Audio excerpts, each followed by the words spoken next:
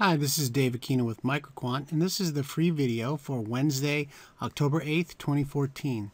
Just looking at the markets before the FOMC announcement today at 2 o'clock, the markets look a little indecisive, and understandably so. Right now we are very close to a doji pattern in the SPY.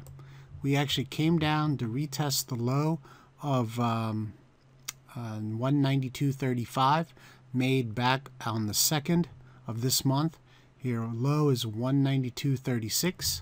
So we came down, we touched it, and we've bounced.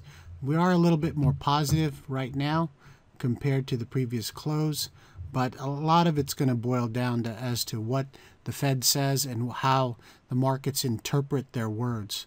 So going into the Fed announcement, we're looking at a double bottom.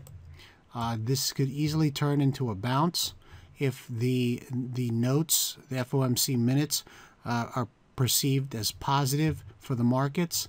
If the markets don't like what they see, we'll look for support. Add again 192. Again, the low is 192.35.